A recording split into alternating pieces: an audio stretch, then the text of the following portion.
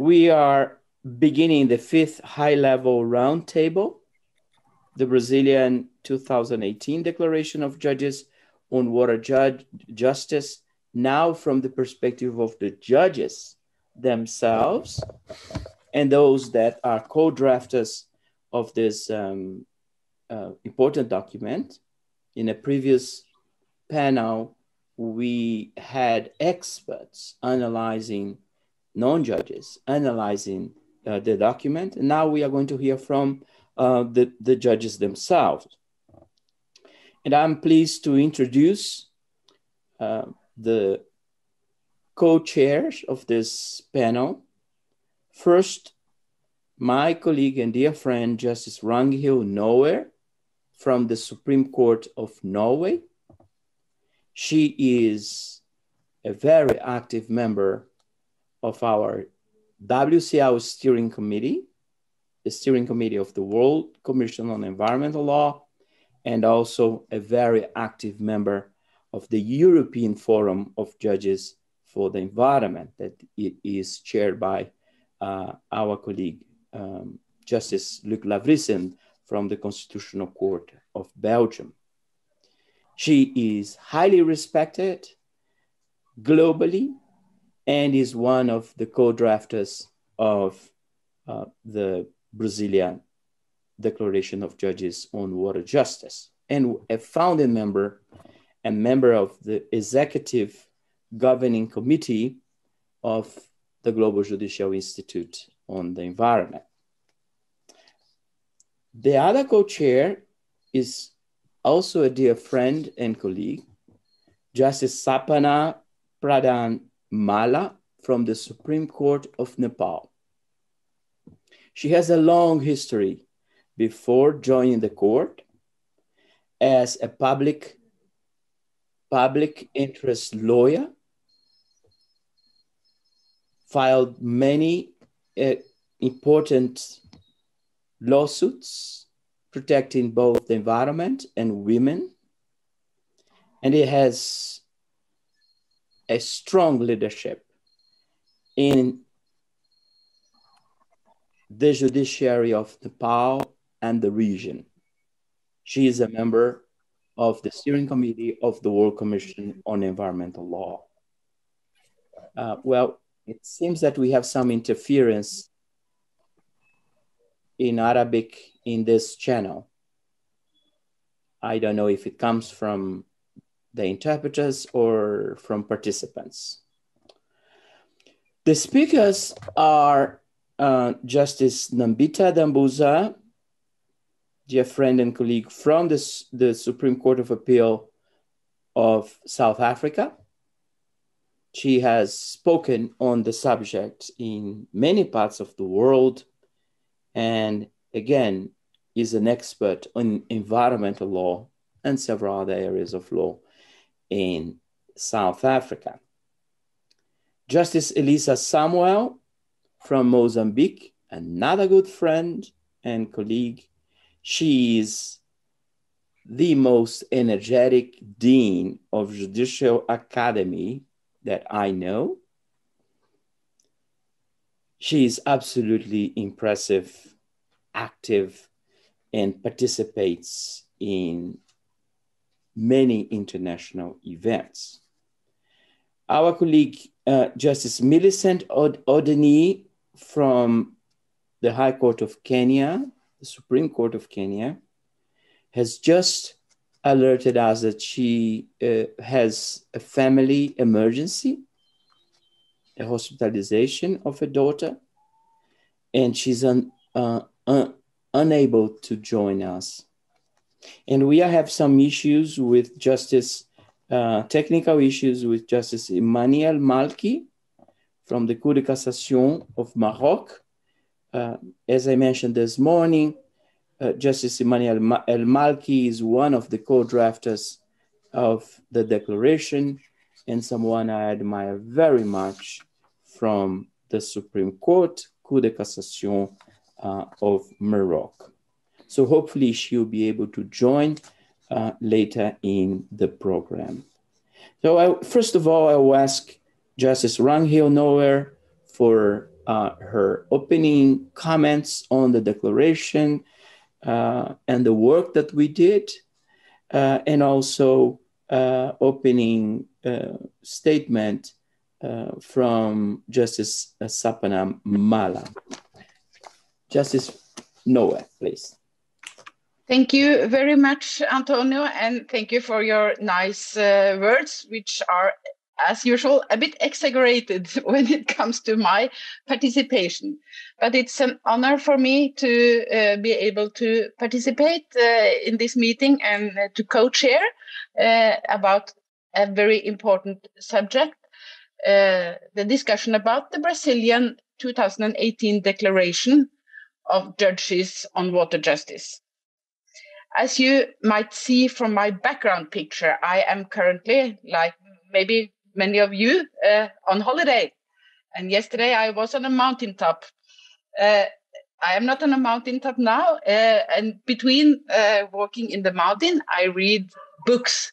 And the book I now have been reading and which has made a big impression on me is a book by Steven Pinker, which you might have heard about. It's called The Better Angels of Our Nature.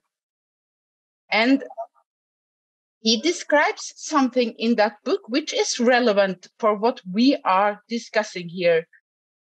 He describes how fundamentally the world has changed the last thousands of years.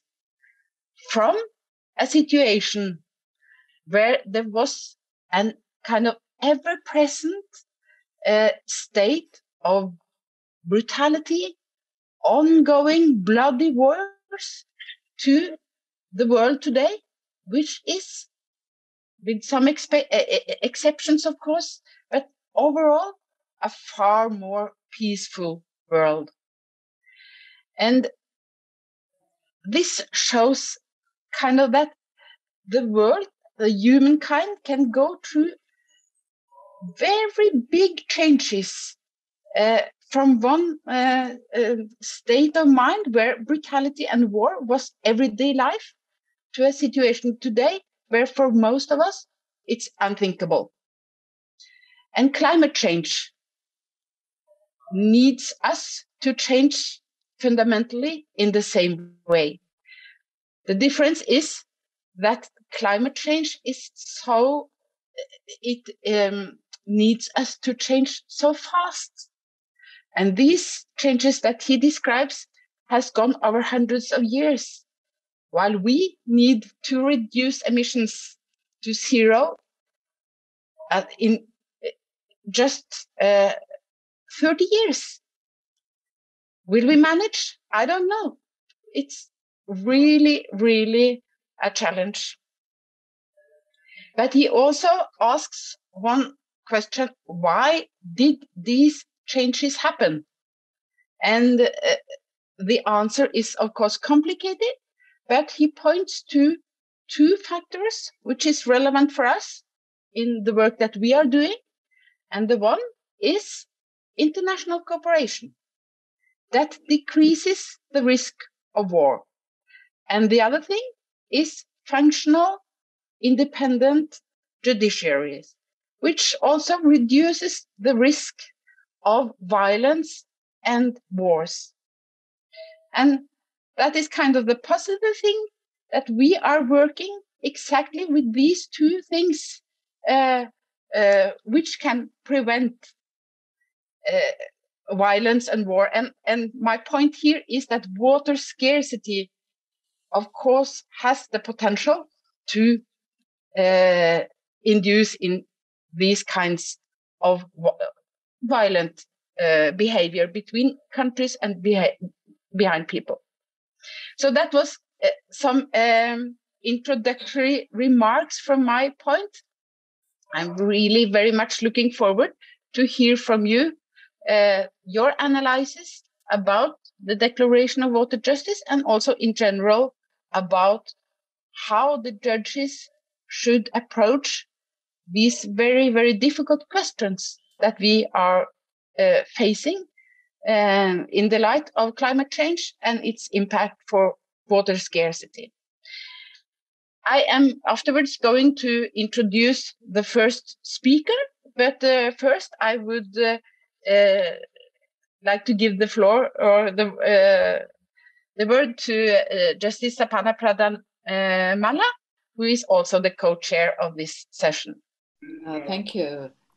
Thank you for introducing and allowing me to speak a few words in the opening ceremony.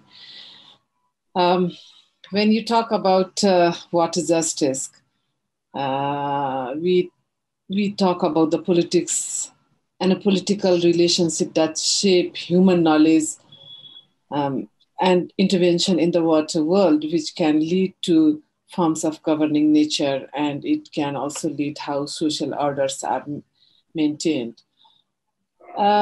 Connecting with the Brasilia Declaration, although, I mean, if you look at water justice issue, as already mentioned by both the justices, that it is not only a national issue, it's a transnational issue, it's an international issue. And we have a limited international framework and understanding on this issue. I mean, although, I mean, we have many of us are party to Social and Cultural Right Covenant. And this covenant, especially if we look at the ICSCR's General Recommendation number 15, it calls the state parties, if any groups or individual are denied with water justice, they should have access to effective judicial or other appropriate remedies, both at the national and international level. So we have that accountability and responsibility, and therefore it's key that how judicial independence and competency exist in the judicial sector. So in this regard, we have this Brasilia Declaration, which not only promotes and creates understanding of judges on different principles, but also calls national and international cooperation on strengthening the competence of the judiciary. So in this regard, I'm very much looking forward to hear from the speaker in this forum, and also look forward to Justice Antonio, most importantly, how these declarations are applied, and how it has been executed at the domestic level or international level. And I also have a responsibility to introduce one of the speaker, but now I would like to give floor to our Justice Noer, because he has to introduce first to the first speaker. The next, or the first speaker, is Justice Nambitha Dambuza. She is judge in the Supreme Court of Appeal in South Africa. There she has served the last 6 years. Before that, she served 11 years as judge in the High Court in the Eastern Cape province. And she was also then a court or a judge, in the Competition Appeal Court. Justice Dambuza has also been, she has held an acting stint at the Constitutional Court of South Africa for 2 court terms. She has had a number of other engagements, and she is a visiting professor at the Rhodes University Law School in South Africa.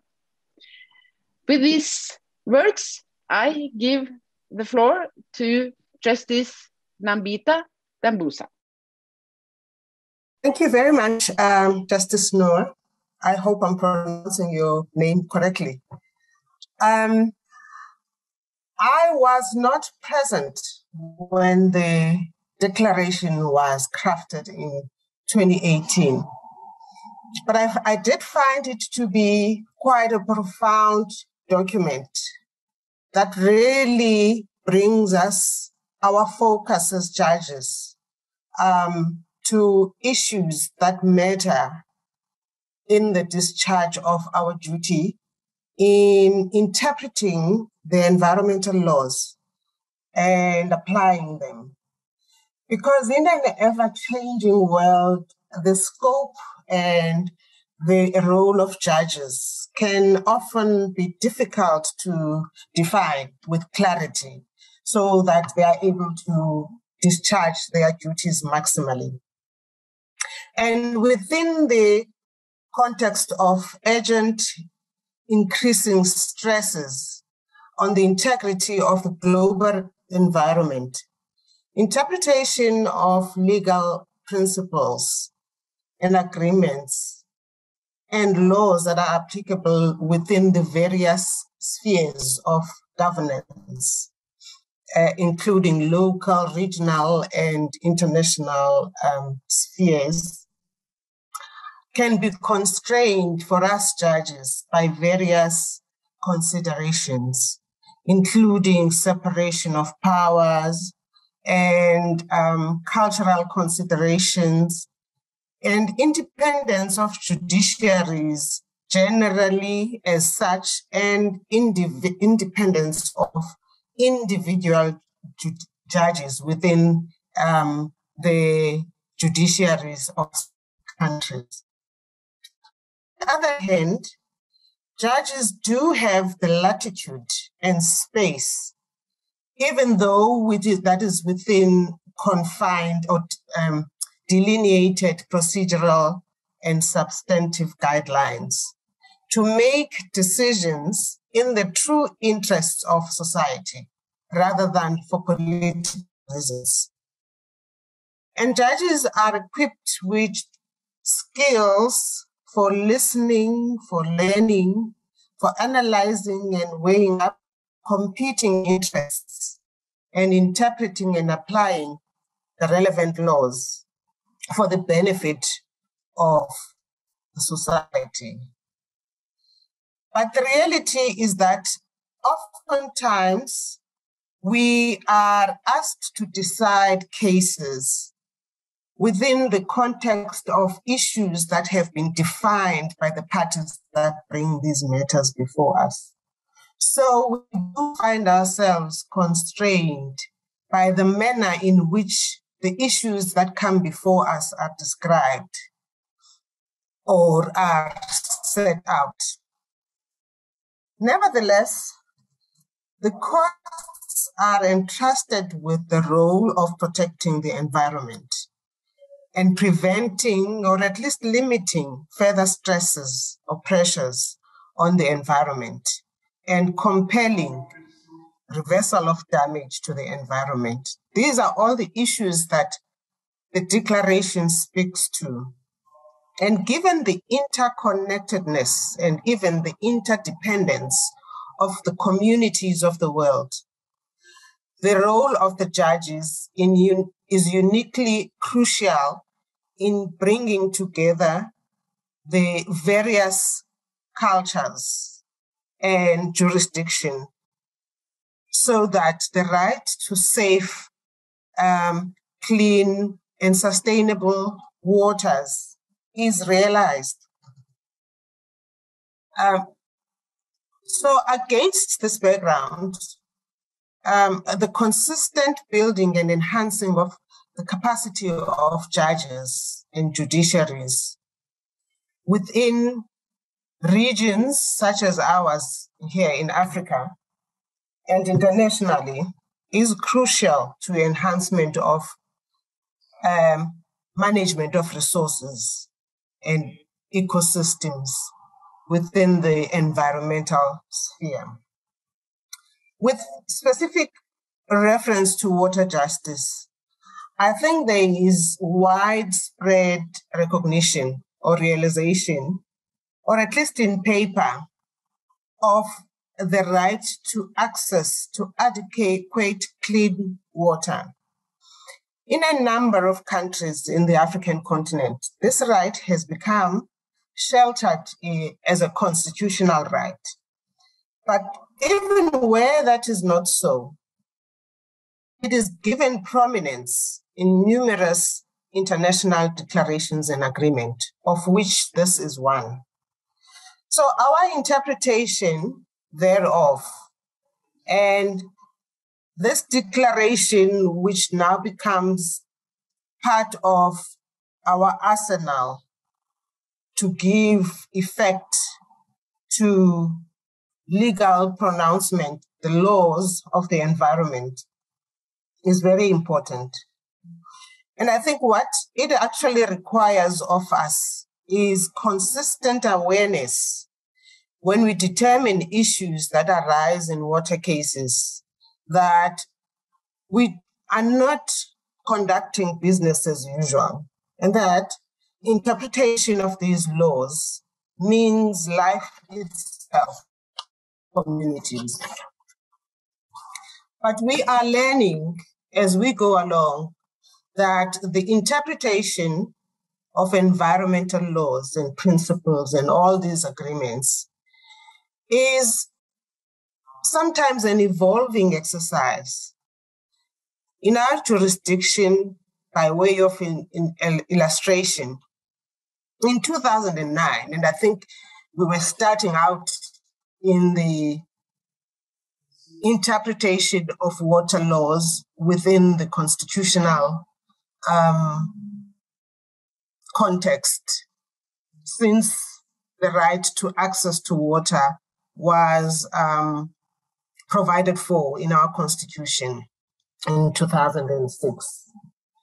In the famous case of Mazibuko, the first interpretation of the right of access to water by our constitutional court was that this right does not require that the state provides to every person upon demand sufficient water, nor does it confer on citizens a right to claim sufficient water from the state immediately.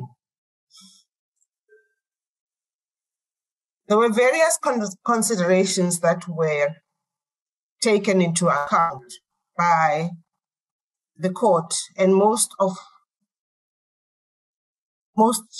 uppermost was the economical ability of the state to be able to provide the right of access to water to everybody.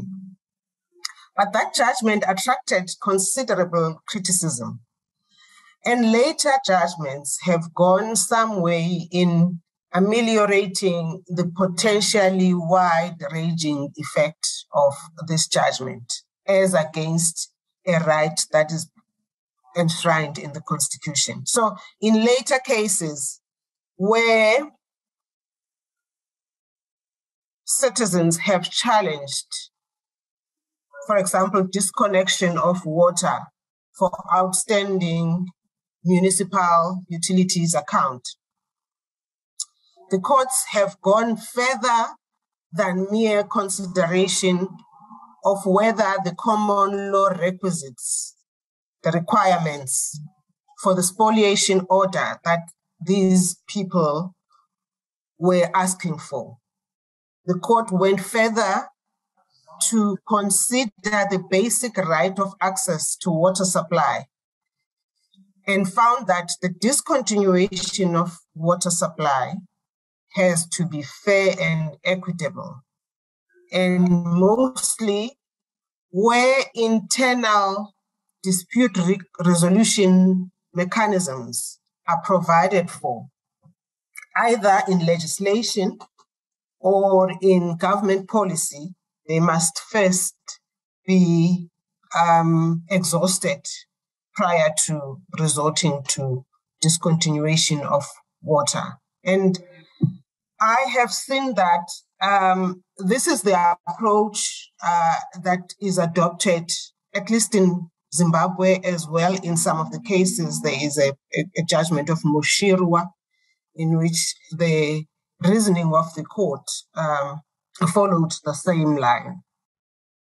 However, we still have not been able to define the right of access to water when it competes with other rights of access to water, say for commercial purposes, where farmers are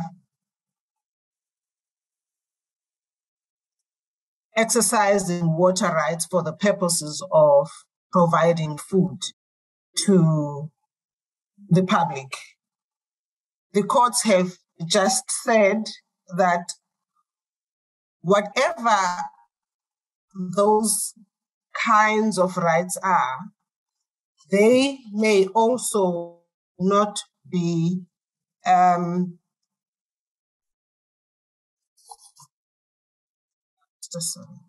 they may also not be interfered with without providing the parties' consent with opportunity to make right. Our judgments have to reflect our understanding of water as a public interest good. Although most cases of environmental law are presented to us as administrative law cases or constitutional law cases, there is room to be active in bringing to the fore the implication of the issues raised on related ecological and sustainability aspects of the remedies that the parties seek. And generally, interdicts are the most effective and desirable remedy that one can give to prevent rather than remedy harm to the environment. That is not always possible. In the end, it is the judge's own familiarity with the implicated environmental issues that brings to life the attendant effects of the conduct raised on the integrity of our water resources. And so it is upon us to familiarize ourselves with what happens with our neighbors and internationally within the sphere of water justice and access to water. We therefore have to work very hard at keeping pace with those developments domestically, regionally, and globally. There are always competing interests. For example, where customary rights and can raise issues of competing public interest claims. In cases where indigenous communities require access to water sources to perform cultural rites or access water resources for fishing. When, on the other hand, we have to maintain sustainability of our water resources for the future. It is instances such as these where just and equitable orders are normally helpful, and the approach that is also endorsed in the declaration of erring on the side that will be most beneficial to the environment. Again, we oftentimes, by the time cases are brought to us, damage has been done. But through forward-looking, educating, and informed and informative judgments, we can promote prevention to future harm of our environmental resources, including water resources. And in a number of these cases, we have found that supervisory orders are an effective and a wide-reaching remedy. But as sometimes happens, governance is not always as efficient as it should be. In the government departments, it happens that due to high personnel turnover, and sometimes through sheer lack of interest, there is no continuity in policing environmental transgressions. In our case, you often see water running down the road,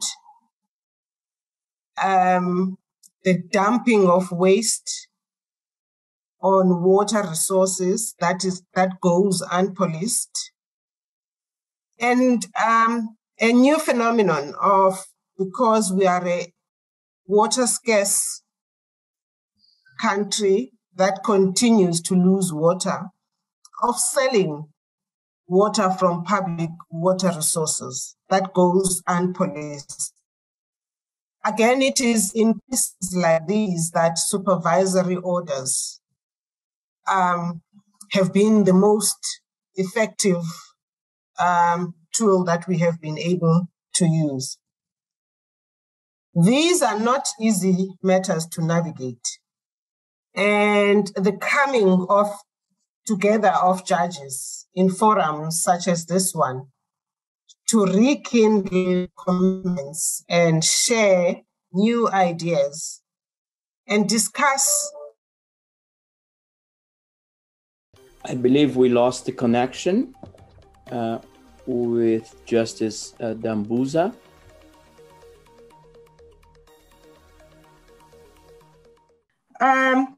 In any event, I think I was coming towards the end, that these are not always easy matters to navigate.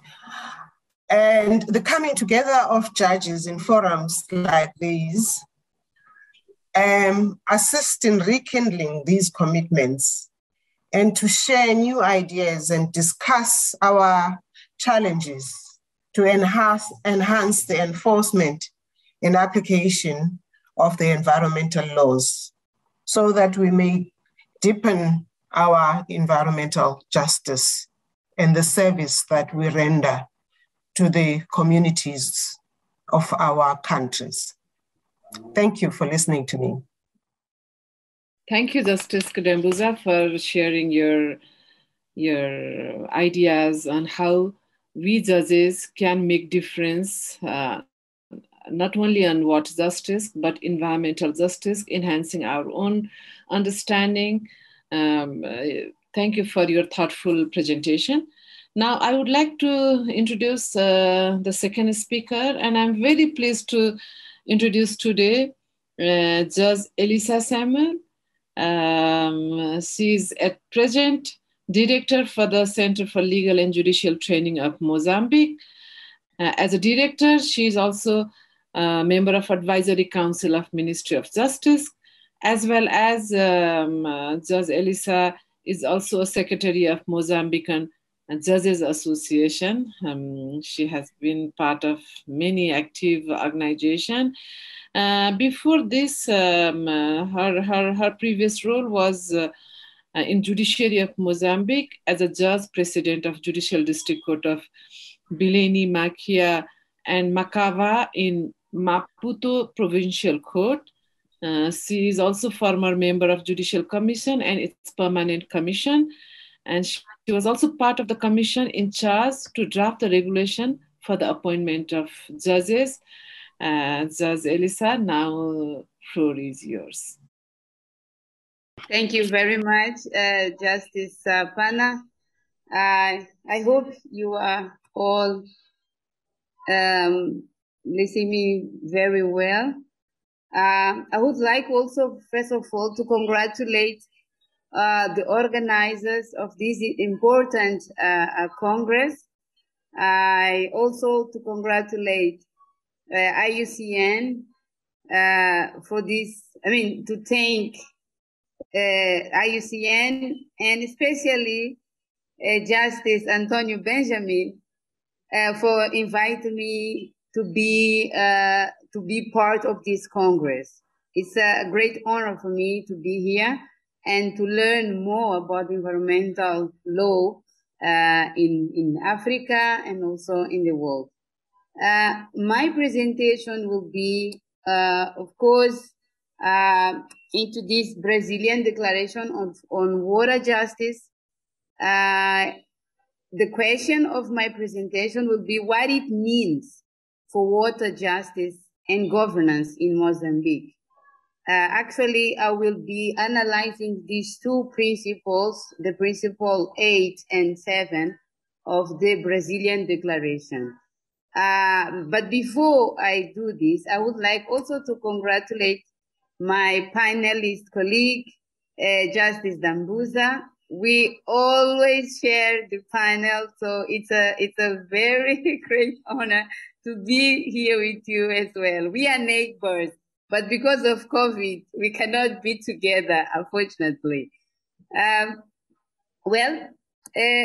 will start to saying that the Brasilia Declaration of Judges on Water Justice, it was adopted, as we all aware, at the 8th World Water Forum in Brasilia on March 21, 2018.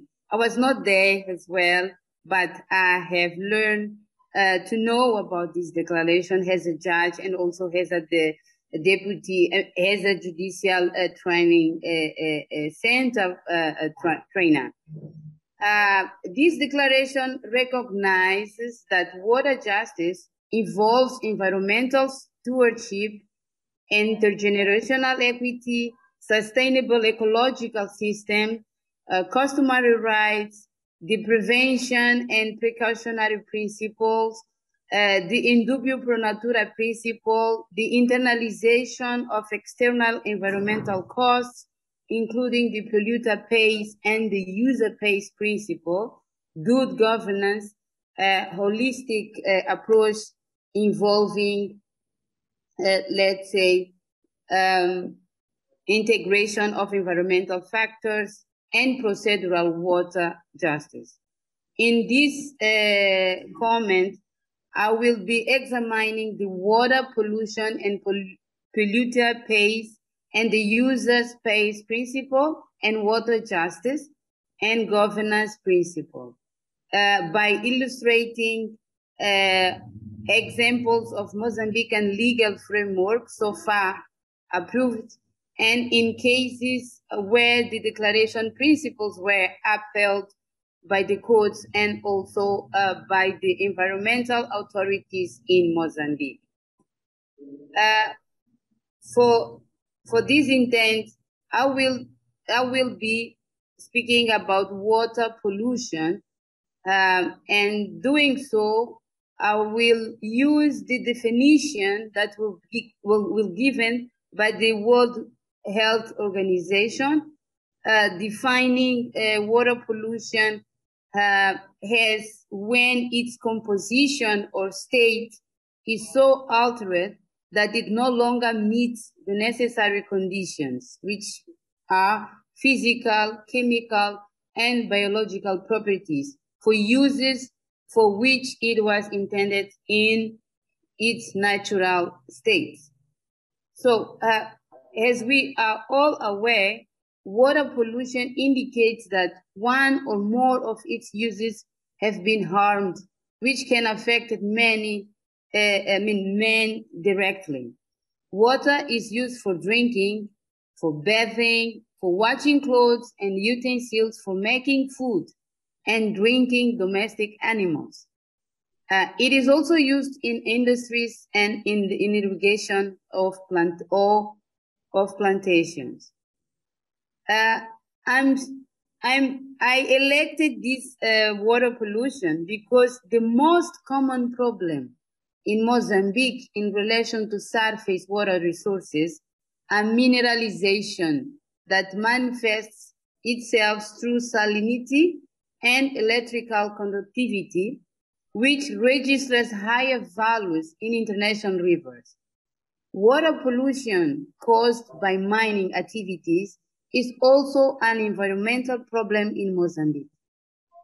The pumping of mineralized water out of the mine into surface water results in the pollution of these waters, as various toxic products are used in the mineral treatment process. So, the carrying out of mining activities also causes significant impacts on inland, surface, or underground waters as a result of the release of large amounts of waste, some of which are extremely toxic. The impact caused, for example, by the gold mining activity along surface water resources or courses in the province of Manica, Sofala, and Niassa here in Mozambique are serious and have caused damages given the use of mercurial, as I've learned to understand by the reports that have been released in various studies also in Mozambique. Let me just highlight this, that in terms of water resources, Mozambique have 13 main hydrographic basins from south to north: the Maputo Basin, Umbeluzi, Nkomati, Limpopo, and the most important one, among the most important ones, we do have these Rovuma River basins, which is the north in Mozambique, in Cabo Delegado, where these oil and gas mega projects have been taking place, and it's already a part of the pollution that has been causing, also the terrorism in the north of Mozambique, and also the desertification and the displacement of people, of local communities. So this is a very big problem now that we are facing as a country. But Mozambique is also a downstream country, sharing 9 of 15 international rivers basins in the SADC regions.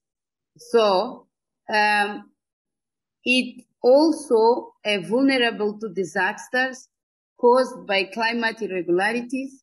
In recent years, the country has frequently experienced droughts, floods, and cyclones, causing a negative impact on social and economic development.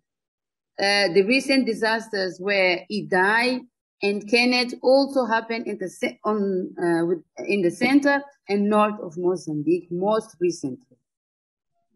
So Mozambique's challenge in managing and developing water resources to meet the goal of the Plan of Action for the Reduction of Absolute Poverty and Sustainable Development Goal 6 include clean water and sanitation, water for food security and rural development, prevention of water pollution and ecosystem conservation, disaster mitigation and risks management, management of transboundary water resources, and benefit sharing. Our Constitution recognized the right to water under its right to life, which is guaranteed in our Constitution by Article 14, and promotes at the same time the right to environment and quality life by Article 117. And the other laws and policies also recognize the right to water as an essential constituent of the right of life. So the courts also upheld the right to water is an essential constituent of the right to life. Here comes the importance of the Brasilia Declaration. And I would, in the next minutes, sharing with you what the judges have been doing in terms of integrate the principles enshrined in the Brazilian Declaration. The principle 8 of the Brazilian Declaration promotes good governance of water laws.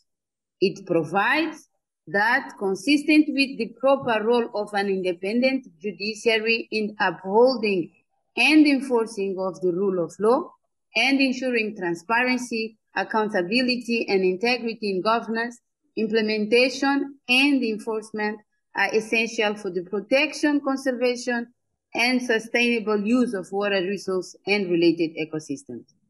So the principle of good governance is essential to sustainable development of water resources and related ecosystems.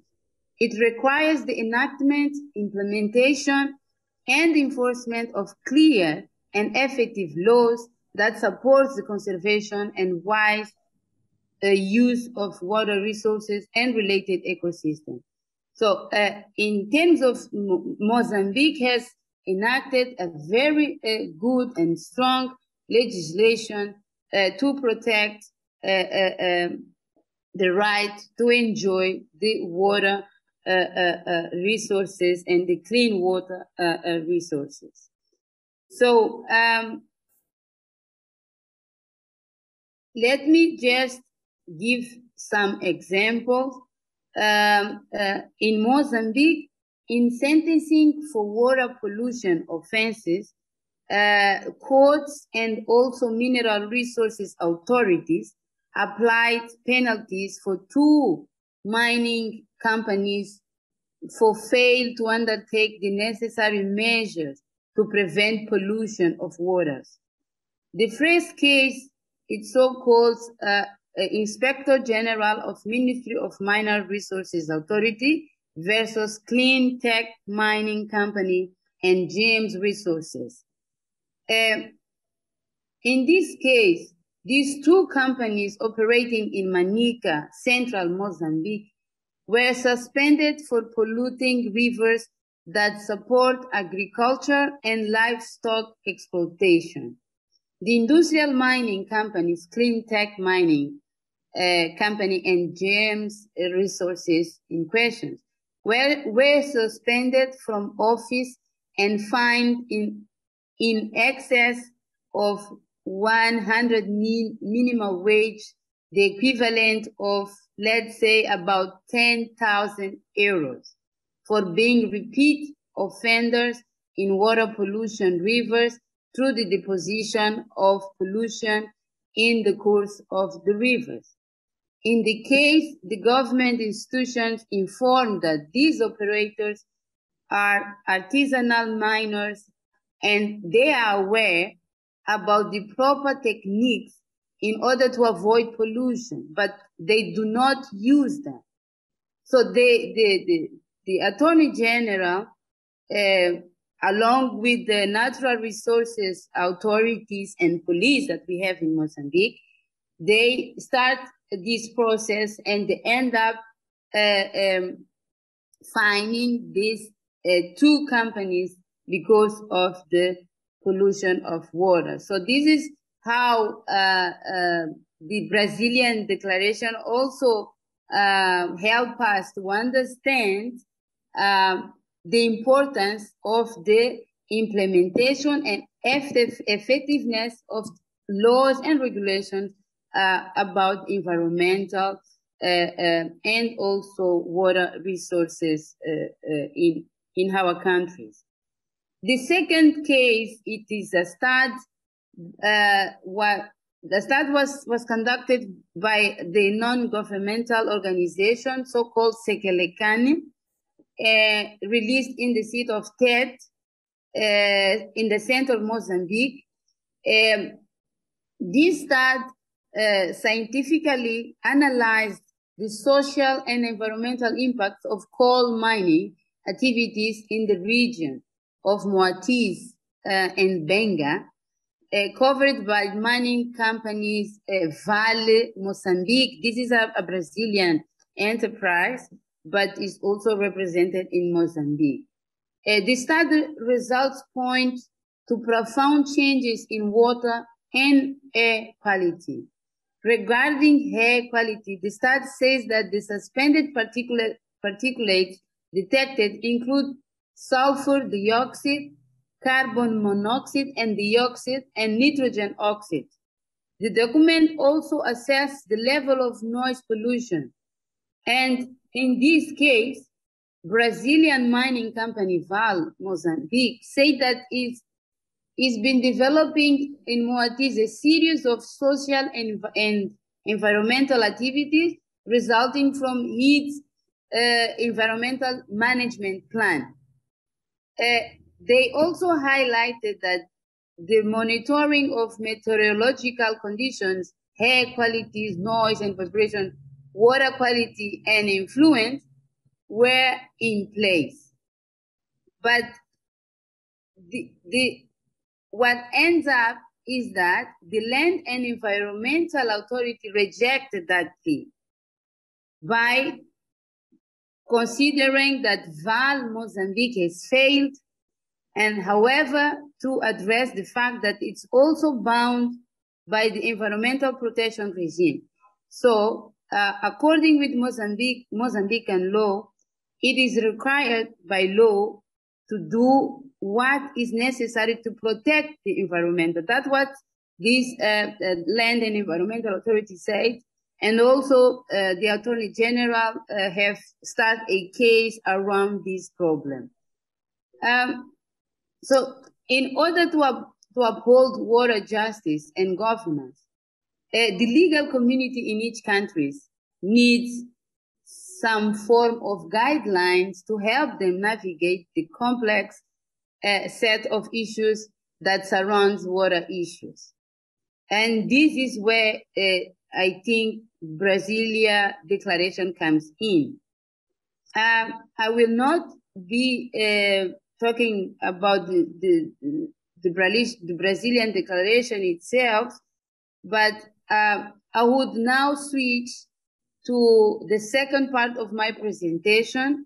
As a director of the Judicial Training Institute, as Justice Dambuza has said, these water justice issues are complex subjects, and in our Judicial Training Institute, we've been dealing with the environmental law and also with the way of strengthening the capacity of judges and prosecutors and magistrates in order to deliver in terms of water justice and environmental concern as a whole. So in 2018, the judiciaries in Africa, recalling also the 2016 World Declaration of Environmental Rule of Law adopted in Rio de Janeiro, and also the 2018 Declaration for Judges on Water Justice, adopted in Maputo the so-called the Maputo Declaration on Greening Judiciaries in Africa, where they declared the commitment to strengthen and retain the necessary capacity in judicial institutions to adequately adjudicate environmental disputes. I would like to thank the UNEP from Elizabeth Mrula, I know she's here, Maruma, I know she's here, and also my friend Robert, because they help us to organize this meeting in Maputo, where we had 25 Chief Justices from Africa and almost 42 heads of the judicial training schools in Africa. So this was the big event that ended up with this declaration. And according with the declaration, The judicial education institutions were encouraged to develop within 2 years environmental law training programs for judges, magistrates, and prosecutors, taking into account, but not limited to, broad areas, principal subject areas of environmental adjudication, including environmental, wildlife, and forest crimes, human rights, and environment, and also has the term of my presentation: pollution, governance of freshwater resources, governance of marine and coastal resources, and governance of mineral and other extractive resources. So Mozambique, as part of this declaration as well, we've been developing this manual and curriculum, which is being tested for initial and continuous training of judges and prosecutors. What I'm saying is that we are, in fact, implementing this manual and curricula in terms of environmental law in Africa, and also helping to strengthen the judiciary's the capacity to deal with the environmental issues in Africa, but in particular also with the governance of freshwater resources and other environmental rights. So I will stop here my presentation by thanking you all to be so patient and listen to me speaking in my broken English. But thank you anyway. I beg to you, Chair. Thank you very much. Thank you very much for the presentations, both of you. I don't think that El Malki from Morocco is able to join us. So I think these are the two. Unfortunately not. But I told her that she can join at any time. She is able to. She's facing some difficulties. So what I suggest is that we get a few questions from the audience in Rabat, and then we can wrap up and move to the award ceremony. And I'll ask our colleague Imane Shekawi to coordinate the questions, if there are questions from the audience. Merci beaucoup, Ministre Antonio. Donc, nous allons faire un petit tour d'horizon pour voir s'il y a des réactions ou des questions. Donc, je regarde autour de la table et j'aimerais aussi rendre hommage à la présence parmi nous de Monsieur Chertouré, qui est donc coordinateur régional pour l'Afrique au sein de la Convention des Nations Unies pour la lutte contre la désertification. Monsieur Chertouré, si vous avez quelques commentaires à faire, vous préférez réserver à ce stade pour plus tard. Très bien. Des questions? Oui, je vous en prie, professeur. Merci beaucoup, cher Herman, et je suis honoré d'être présent aujourd'hui à ce congrès très intéressant. J'ai appris beaucoup de choses et donc en fait par les interventions donc vraiment pertinentes et puis les discussions aussi très intéressantes. Donc je voudrais comment dire juste rapidement donc rendre hommage à une session de ce matin qui a vu, enfin on a vu la présentation de deux personnes très pertinentes, une professeure Saouli de Madagascar et professeur Ibrahim Ali. Malheureusement, donc, on n'a pas eu donc, de discussion à ce niveau-là. Et permettez-moi de dire que ce sont deux interventions pertinentes. Et notamment, donc, en fait, Madame Saouli a soulevé la question donc, de l'importance des droits coutumiers et donc en fait et des savoirs traditionnels. Je vous invite donc à ne pas négliger ces aspects-là qui sont très importants. Maintenant, donc je viens à cette session très pertinente aussi et des interventions vraiment très importantes. Et merci beaucoup et félicitations à tous les intervenants pour ces aspects-là. Alors, le cas du Mozambique, présenté dernièrement, donc fait par professeur, pardon, excusez-moi, donc en fait, est très pertinent. Je voudrais juste poser la question à madame.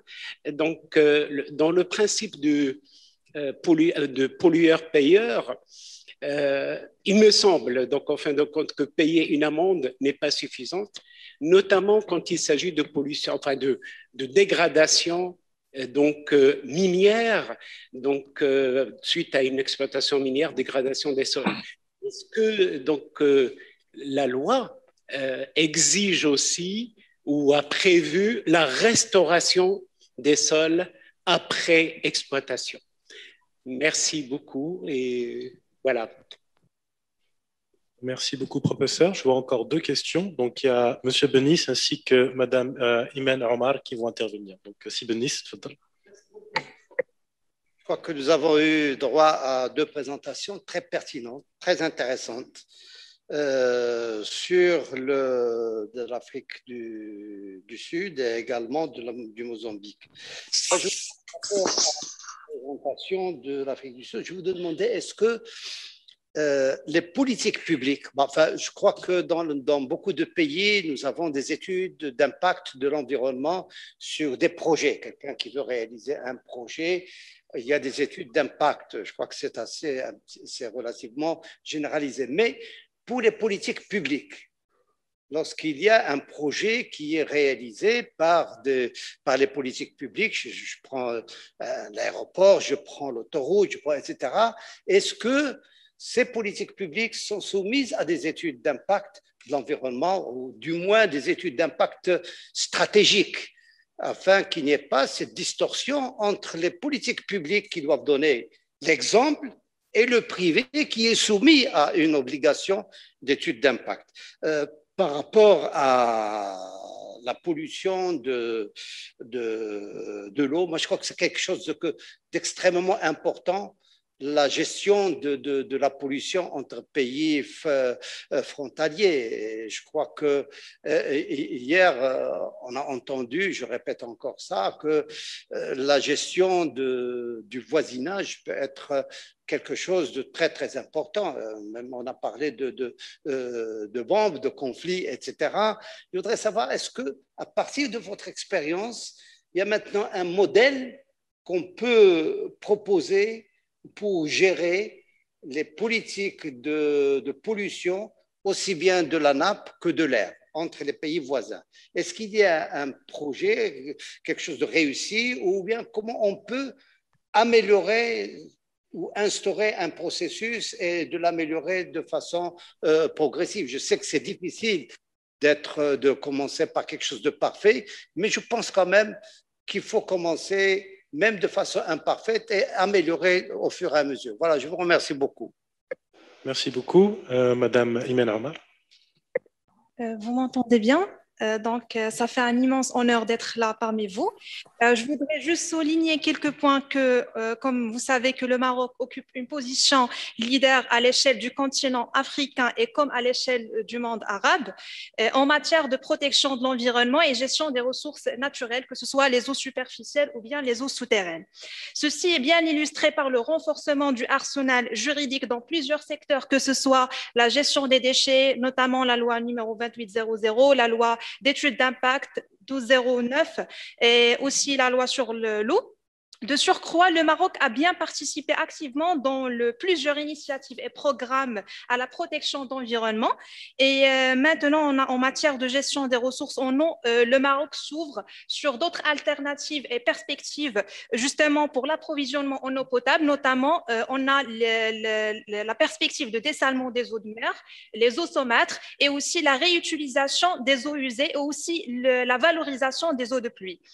Sauf que, cependant, il existe des lacunes au niveau de la loi, notamment la loi 36-15, c'est que certes, nous avons des points par rapport à l'utilisation de ces eaux, mais il y a des lacunes de point de vue des valeurs limites de rejet. Si on procède aux unités de dessalement, il n'y a pas des valeurs limites par rapport aux saumures, le brine management. certes que ces effluents-là, ils ont un impact nocif sur la biodiversité marine et aussi par rapport, quel est le devenir des eaux usées par rapport à d'autres industries, notamment les unités de trituration des olives, les industries de raffinerie, etc.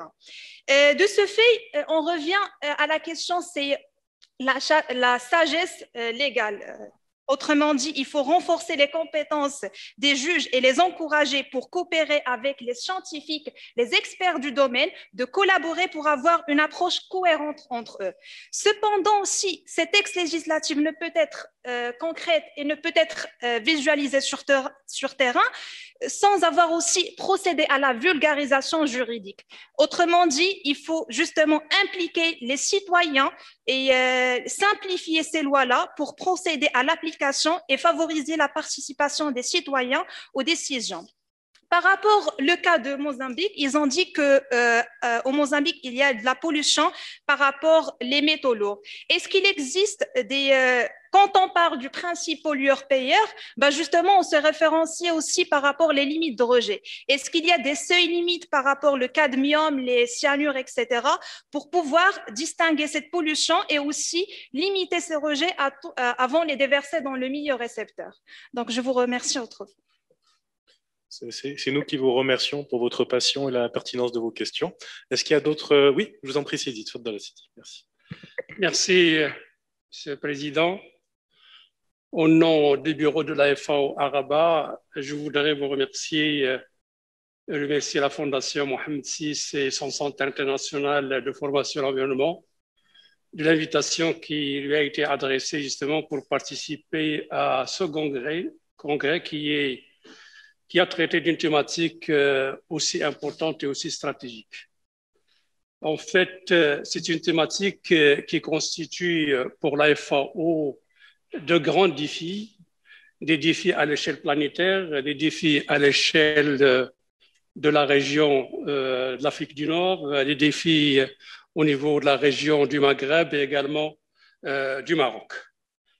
Alors, je pense, et je peux vous le confirmer, qu'il ne passe pas un jour où il n'y a pas justement une thématique ou un séminaire qui se traite au niveau de la FAO concernant justement cette thématique de l'eau, la désertification, ou même en ce qui concerne justement l'aspect des lois. Je vous le confirme, il n'y a pas un seul jour où on n'est pas en train de traiter cet aspect-là.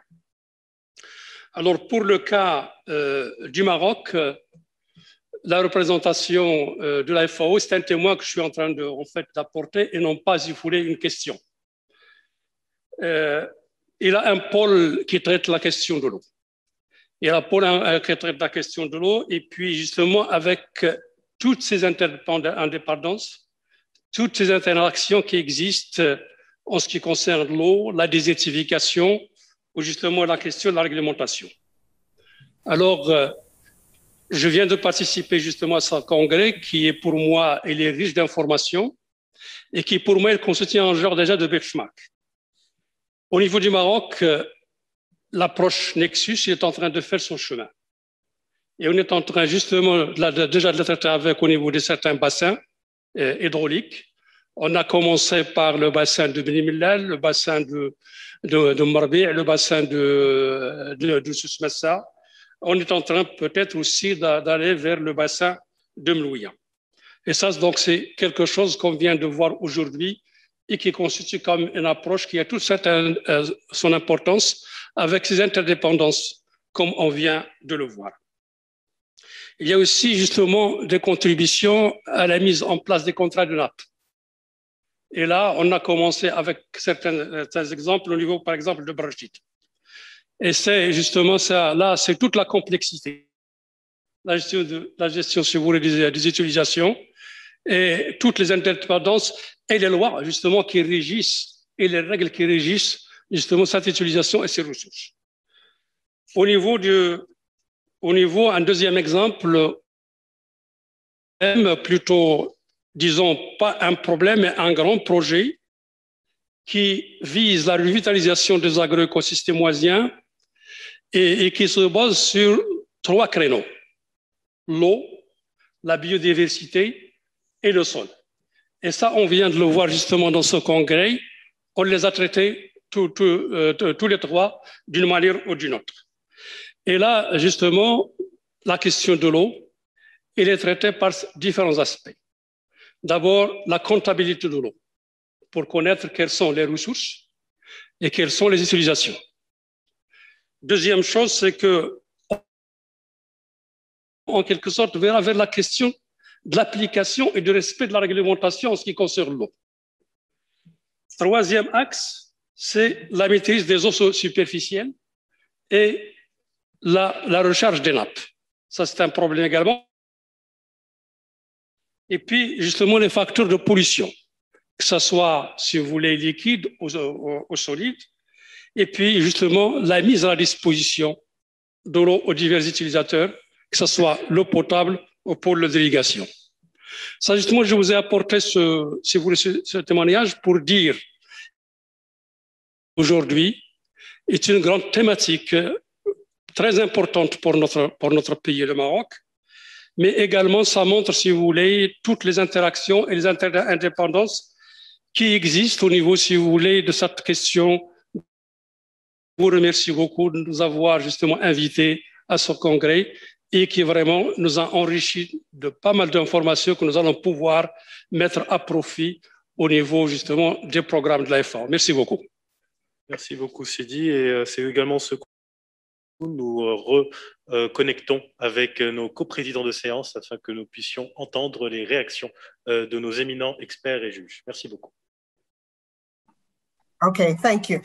I hope I have understood this question right, of whether there are any public impact studies that have been done. There are numerous. There are numerous, but most of them are done by public-private partnership groups and private NGOs and other interest groups. Our main legal frame and environmental legal framework is managed through the National Environmental Management Act that was passed in 1998. And just briefly, for the purposes of this discussion, the most important aspects thereof are the environmental impact assessment requirements that are enforced very strictly. Since it took a while for it to take off, but it has taken off, and it is yielding really huge results, to the extent that many big contracts that our government had committed to had to be stopped because of that.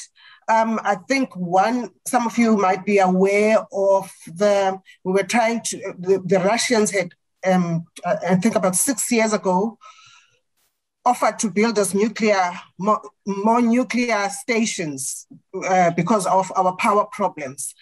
And as you know, I think we rank amongst the highest, if not the highest, coal users for our energy. That's where we derive our main source. The drive for renewable energy is big. And that contract that ran into many, many billions was stopped because of impact assessments that were conducted by interest groups that brought the matters to court. Just about a month ago as well, another coal power station that was mooted was stopped for the very same reason.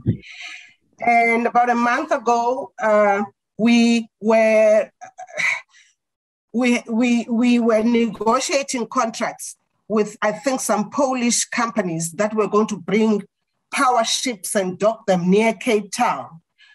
These are called power ships that were going to be used to reinforce our electricity.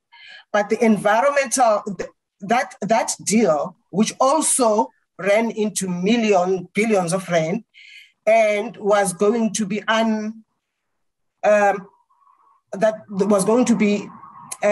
executed over a period of 20 years was stopped because of the environmental impact assessment requisites that were not met. So we've got many other fewer ones. So I don't know whether that's the kind of response that the question was directed to. And even in relation to water, you might also be aware that we, again, because of our large mining, long mining history, we have a huge acid managed drainage difficulties. From the recent past going forward, there is active implementation and application of the laws that are applied. But the damage that stems from years, decades, and perhaps even a century ago, still linger on, especially with the gold mine dumps that are just outside Johannesburg. Our difficulties now is going backwards to apply the polluter pay principles for companies that were whose pollution still haunts us today. There are political considerations and all that goes with it, but we haven't been able to call back the people that messed up the environment from some time ago. But currently, the environmental assessments are there left, right, and center. We do quite a bit of that. And there is, even at the stage, a movement. It has actually been implemented where agreements are concluded by communities together with their local governments and provincial governments, in terms of which the government get what do you call snitches? People who tell on people who waste water or pollute water. And I think this is a beginning of another a movement that may yield huge results for our environmental protection.